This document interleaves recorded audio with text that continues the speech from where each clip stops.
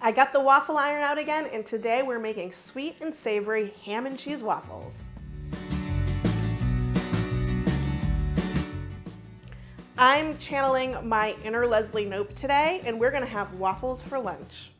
We're making sweet and savory ham and cheese waffles. Obviously, the savory comes from the ham and cheese and the waffles, and we're gonna make a spicy sweet maple drizzle for the top of our waffles.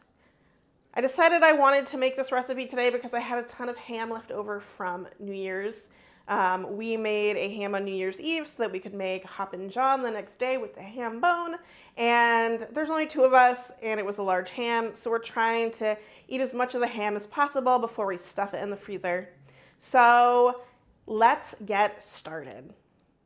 Now we're just gonna start with Bisquick. I know it's pretty easy to take flour and baking soda and all that stuff and put it together, but I had Bisquick. I really like Bisquick. I think it's a great product, and we always have it on hand for camping season because it just makes it a lot easier to have pancakes and such while we're camping, just to have one box with us.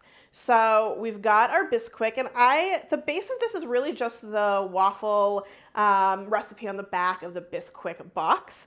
But the things that we're gonna do to it to change it up a little bit is I'm going to add about a teaspoon of smoked paprika because I like it, and it ups the ante a little bit on the savoriness on these pancakes or these waffles, and it gives it a nice color when it's all cooked together. Like the red sort of mixes with everything else and makes it a nice golden-y color, which I like. We're also going to add about a cup of shredded cheddar cheese that I shredded earlier, and about a cup of chopped ham from that leftover ham we had. And I'm gonna mix this with the dry ingredients so the flour can coat the cheese and the ham, and that will help it sort of separate and get even dispersion within the batter. So we're just gonna go ahead and toss that into our Bisquick.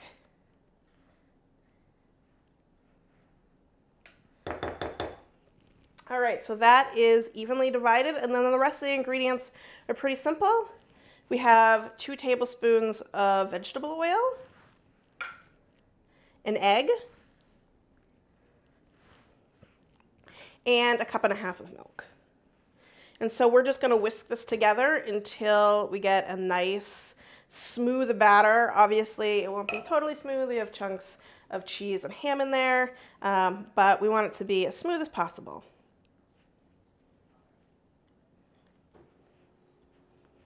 And as always, I should have used a bigger bowl, but this will work. We'll get through it. I like to use a whisk here because it is easier to kind of break up all that flour and mix everything well. So while we're whisking, you should heat up your waffle iron so that it is ready to go. Mine is plugged in and ready to go and turned on the highest setting.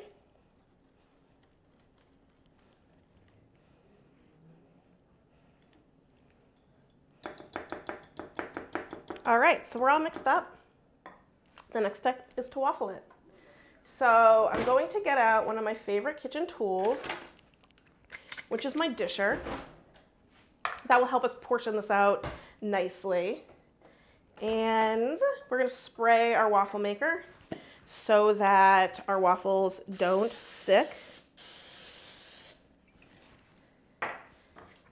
And then I'm just going to use my little scoop here. Give it another little stir here. And kind of just, I've got 4 little quadrants here, so I'm just gonna evenly put this into those quadrants.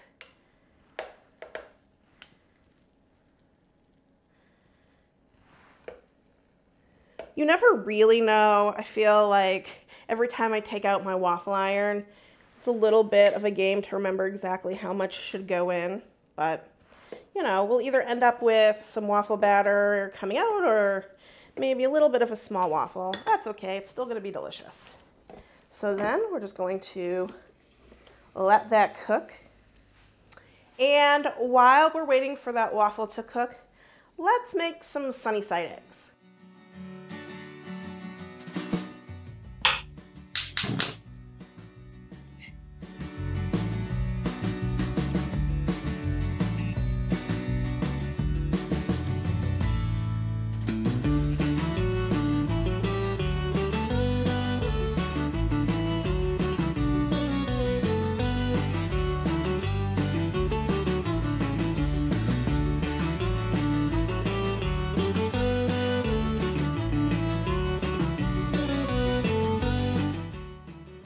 All right, we're back. I cleaned up my area a little bit and the waffle iron says it's done.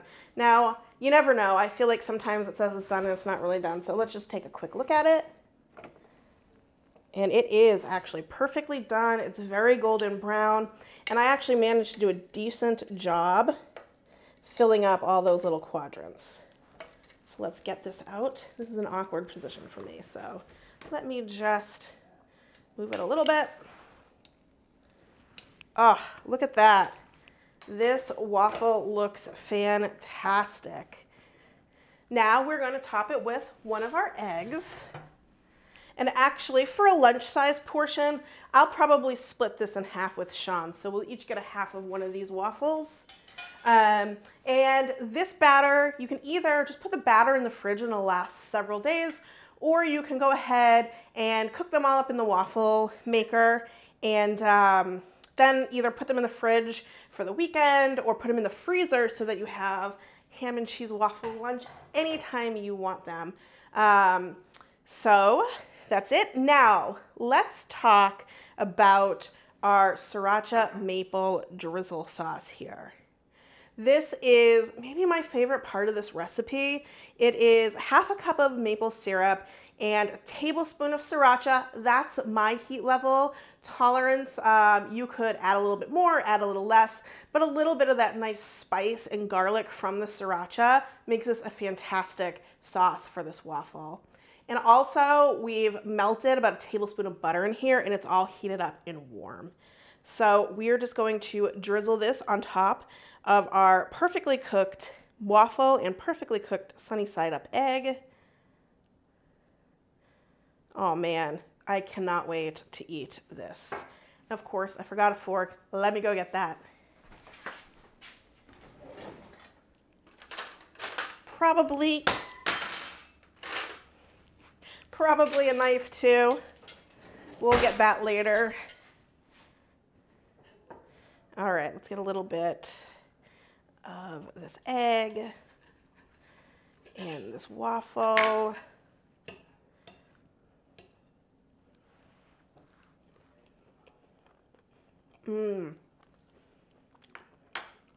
It's so good. I mean, it's a waffle. Who doesn't love a waffle? And it's got that sort of saltiness from the ham and smokiness from the ham and the cheese. But I'm telling you what, waffles are fantastic and delicious, but this is almost the star of the show. That sweet and spicy buttery mixture is just perfect. I love this dish. I love having this in the waffles in the freezer so that we can have a go-to breakfast, lunch, or dinner anytime. I think you should make this. If you liked this recipe, please give me a thumbs up. Click that subscribe button and that bell button to be alerted when I launch a new video. And as always, thanks so much for watching. Now go have some fun in the kitchen.